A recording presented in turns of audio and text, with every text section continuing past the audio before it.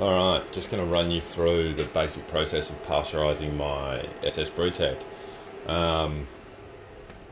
Starts at the kettle here that's got about 20 litres of 95-degree liquor in it.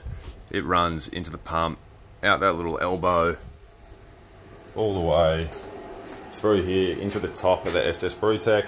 It's got the micro CIP ball. It basically just CIPs the whole thing with the 95-degree liquor and then returns out the bottom port back into the pot, which I then use for mashing in. Goal is 85 degrees, but I always like to hit 90. I've already just run it for a second and we're at just the best part of 70. Just to rinse all the sanitizer out, because I just do a little two-step process. That's been ditched. Now I'll flick it on here. I'll just give it another run. Back that up a little bit. You can hear it going. Violet, the steam. There it is, returning back out.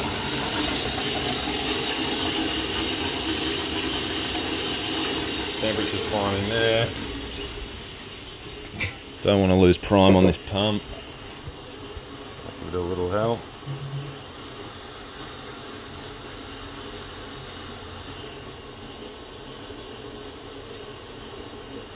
Hopefully we get our 85.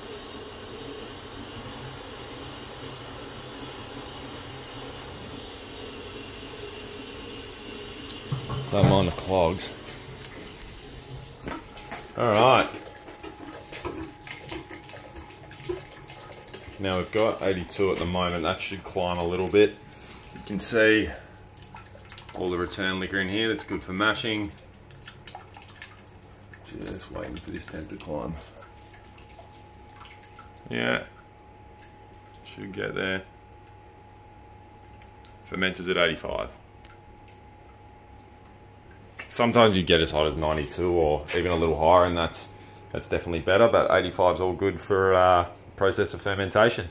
I wouldn't suggest doing this unless you understand vacuums and pressure, because right now this thing's going to basically start sucking back in as it cools, and if I don't put CO2 on it at a really low pressure of about 1 to 2, it's going to want to vacuum, and it doesn't actually have a vacuum breaker on it, so unfortunately you'd end up with a bit of a crumpled tin. But otherwise, if you do it properly, it's a really good way to kind of guarantee yourself some sanitation. Yeah, hope you enjoyed.